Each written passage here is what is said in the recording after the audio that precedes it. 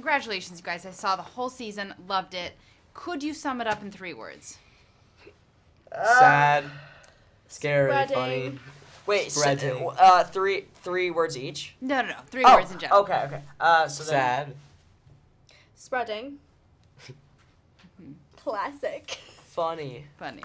You guys have a romance that really heats up this season. We do? Yeah, you just look at me. I was like, No. How awkward is it to film love scenes? And do you have lots of it's awkward for like 5 minutes, and then it's like, well, now we gotta do it. No, so actually, it's it's relatively easy, and I think Really?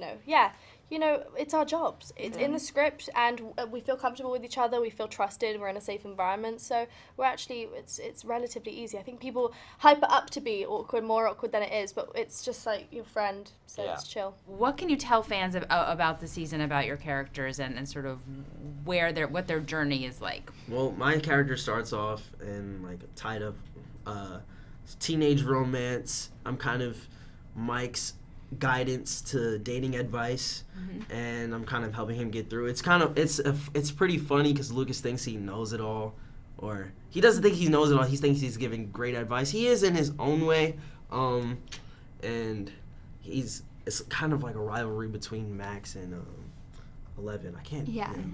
Okay. Yeah, and I think for everyone really, kind of the kids start out as kids, and they're just experiencing normal, teenage summer things, and then as we get deeper into the season and some of those supernatural elements come into play, that's when things kind of change for everyone.